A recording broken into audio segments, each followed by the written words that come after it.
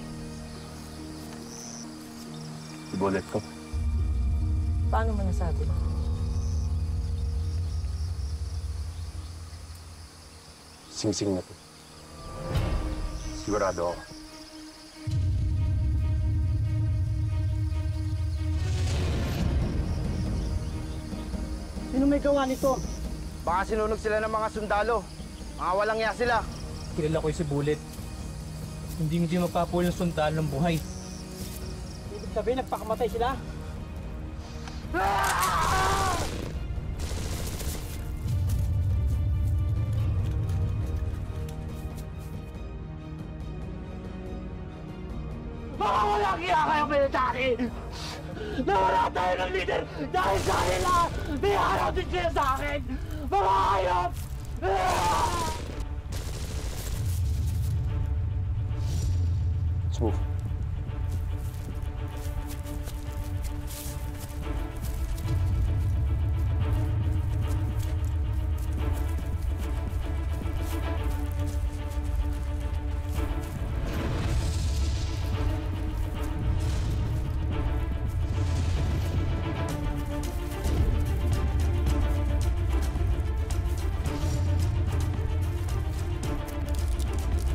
Tawag.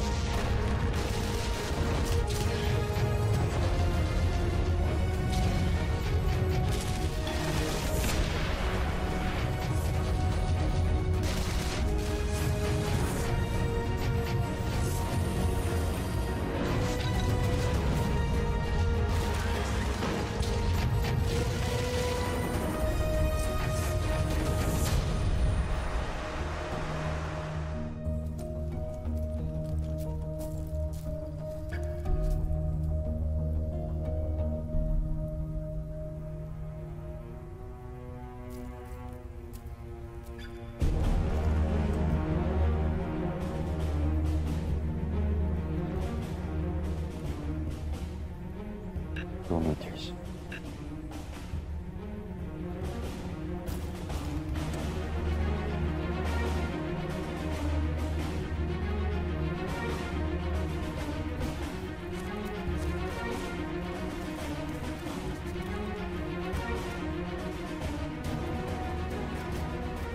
So.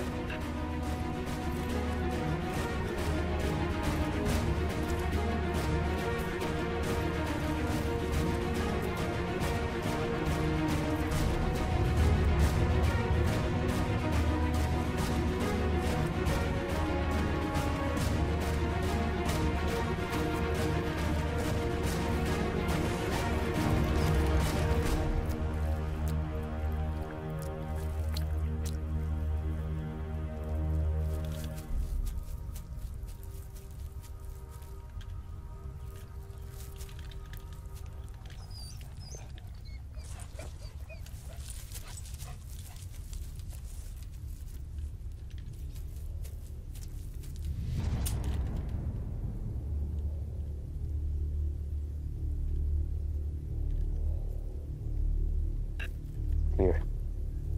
Search.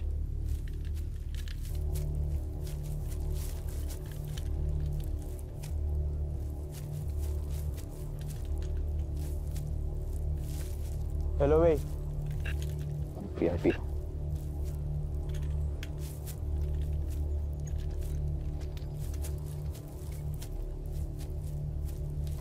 Sir. Kaso lang. Asan na kayo nagpaputok ng baril na yun? Andyan lang yun. Maghanap pa rin tayo. Kala ko kung sino na. Pistol. Anong gagawin natin sa kanila? Bibigyan natin sila magandang naging bilang pagsasalamat. Kahit man lang sa mga huling sandali nila. Bigyan natin sila ng pagpupugay at respeto sa naging kontribusyon nila sa PRG.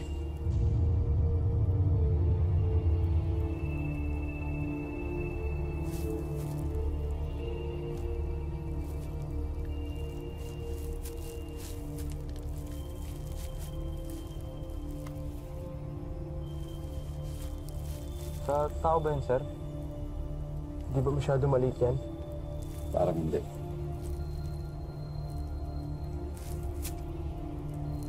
Let's move.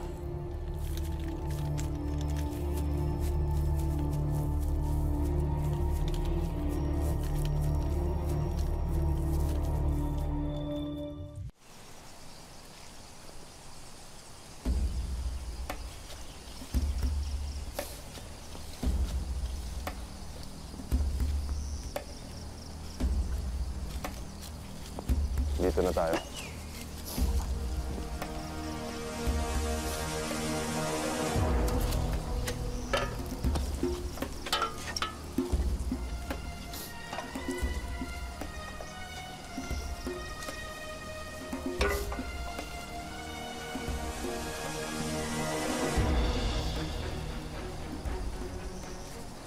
Wala na sila. Wala na pinuno natin. Walang iyang mga military yan eh. Sila ang dahilan kung ba't nagkaganito ang lahat. Pero may araw rin sila. Pagbabayaran nila ang pagkamatay ni Bullet. Senyorita, at ng iba pang mga kasamahan natin. Buhay pa rin sila, Senyorita, at Bullet sa puso natin. Lalaban tayo para sa kanila.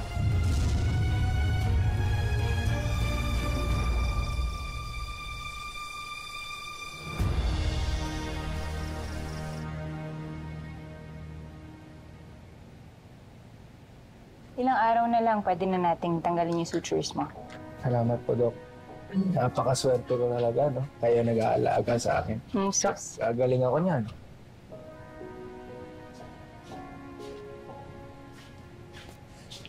Dok, 1:30 na, hindi pa kayo nagla-lunch. Ako na muna dyan. Sige, tapusin ko lang to. Ako na, Dok. Kayo din, bawal magkasakit dito sa Medicure. Kailangan namin yung galing mo bilang doktor. Ito naman. Paano na? Sandali na lang to. Sige na, Dok, ako na. Di ba, ano? Napaka-dedicated talaga ni Doc. Naka-workaholic ka.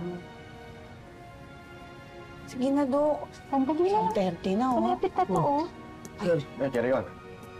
Kumusta? Okay lang naman po ako, sir. Okay lang ako. Si Sir Lucas. Umalis, kanina pa umaga. Hinanap yung iba pang PRG. Eh, hindi ba pwedeng hindi nakasama si Lucas doon? Sa pagkakakilala kay Lucas, hindi yung papayag na hindi tatapusin yung laban. No? Ito yun, sir. Doc, huwag ho kayo mag-aalala doon kay Big Boss. Astig yun, hindi magpapatalo.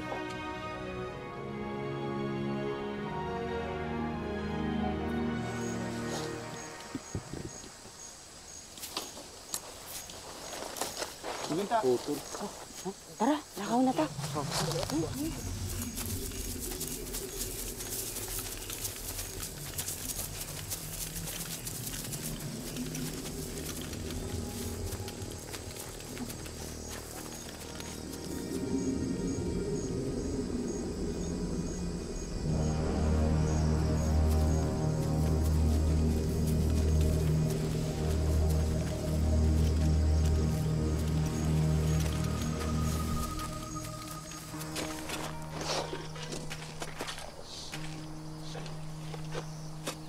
Kawawa naman si Senyorita at Bullet. Magiging pamilya na sana sila. Matutupad na sana ang pangarap ni Senyorita magkaroon ng anak. Sa kabilang buhay na lang sila magiging pamilya. Kaya tayo, hanggat huling sandali, kasama sila. Magkayakap sila, Bullet. At si Senyorita, hindi nila iiwan ang isa't isa. Hindi rin natin iiwan yung sinimulan nila. Oo, marami sa mga kasamahan natin ang namatay. Pero hindi ibig sabihin na titigil tayo sa pinaglalaban natin. Namatay man si Bullet at si Senyorita pero hindi yung PRG.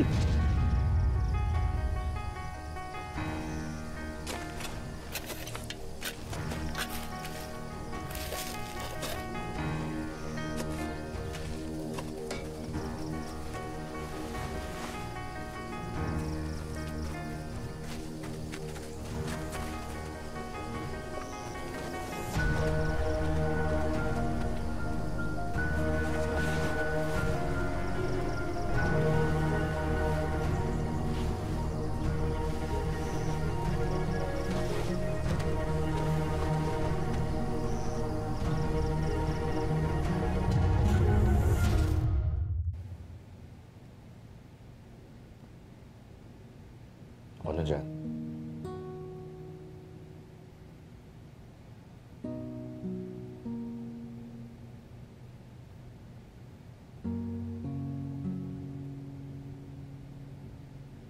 Wala ba kayong operation sa field ngayon?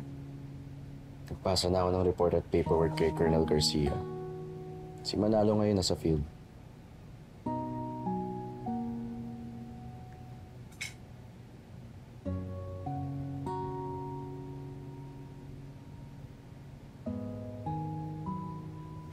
Masakit pa ba? Kaya ko lahat ng sakit. Sakit sa tama ng bala, ng kutsilyo. Basta nandyan ka. Ikaw na nang bobola sa atin ngayon, ha? Okay lang?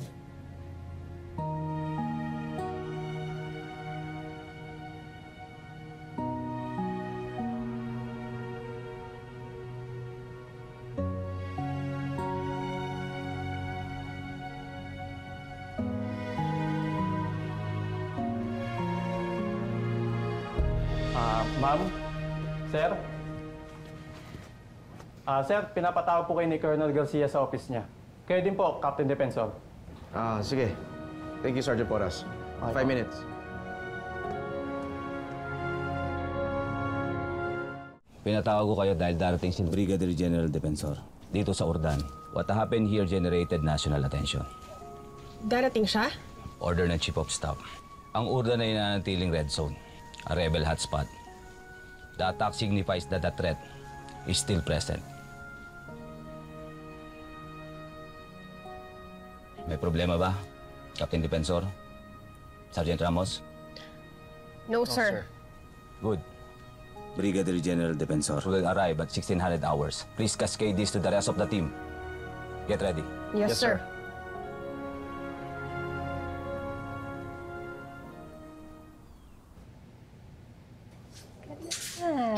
Very good na. Inom pa rin ng maraming tubig, ha? Hmm?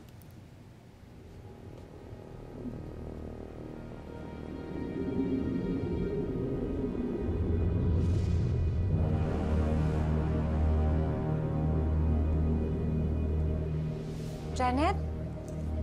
Janet? Salamat sa Diyos, ligtas ka. Akala ko kung napano ka na eh. Sorry, Doc. Anong napano?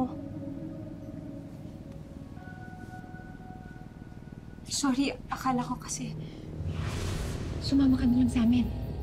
Eh, hindi kayo dapat nandito. Ikaw, lalong-lalo na yung anak mo.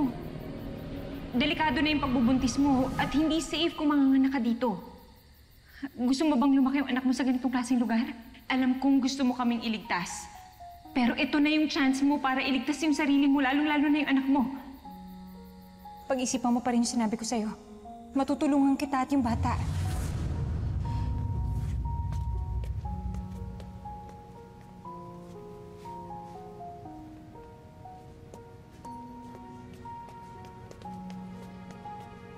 Alamit ko ba yan niyo po si Janet at ang hindi po silang bababa.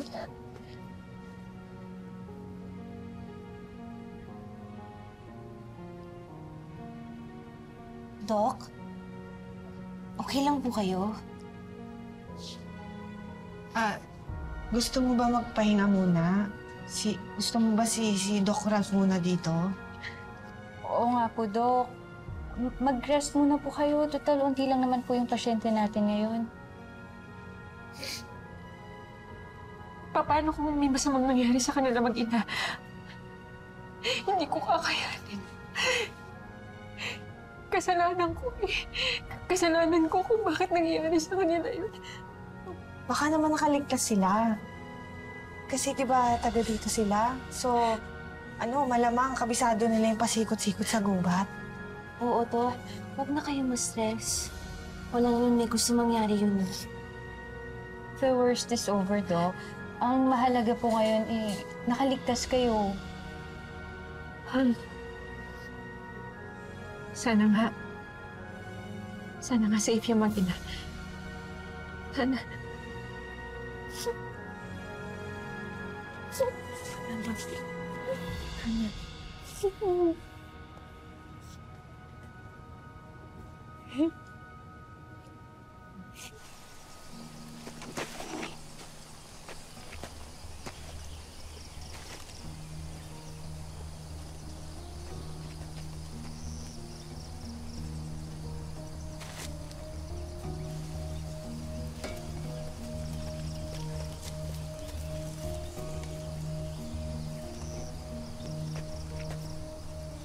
Tara na. Abutan pa tayo ng gabi. Pistol, babalik pa tayo sa kampo natin. Dantes, iuwi muna kayo sa mga pamilya niyo. Ako na lang babalik doon para sikasuhan yung mga kasama natin. Hindi pa natin kayang lumaban sa militar sa ngayon. Maglaylo muna tayo.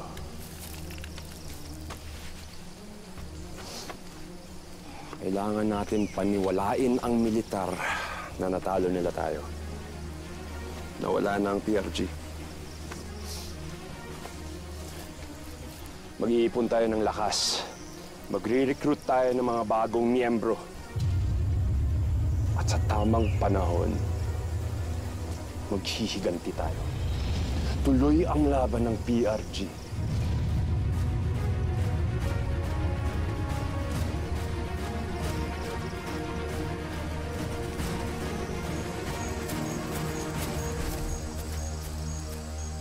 Maayong adlaw. Nakakita mo sa ila, dire? Wala.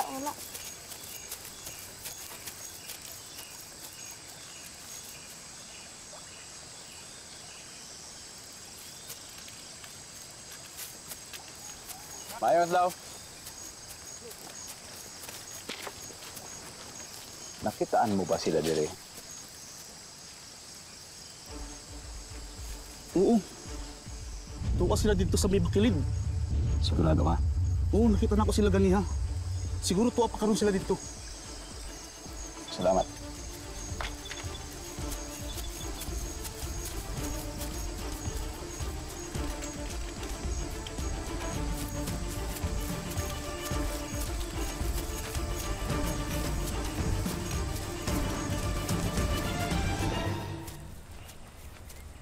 Kahit ano mangyari, Moira. Kahit ipagbawal pa ako ng daddy mo, hindi na ako lalayo sa'yo. Nangako ako sa'yo na hindi kita iiwan. Tutuparin ko yun. Paglalaban kita kay Daddy. Not even he can stop us. I promise you.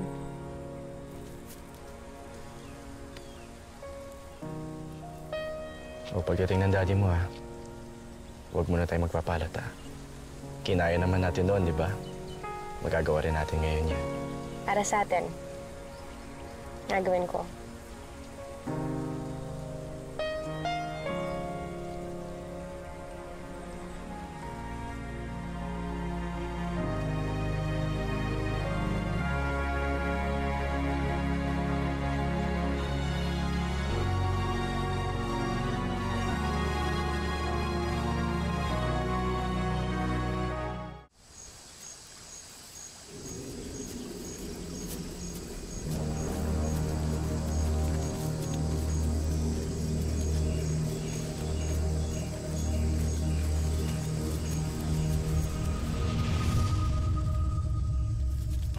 Confirmed.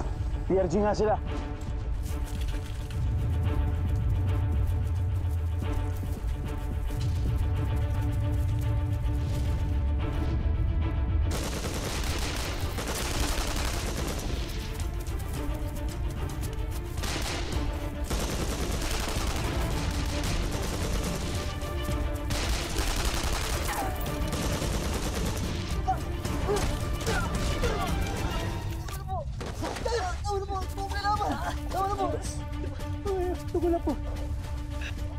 Big Boss. Meron kami nahuling dalawang miyembro ng PRG. Over. Copy. Back to base for interrogation. Roger that, sir.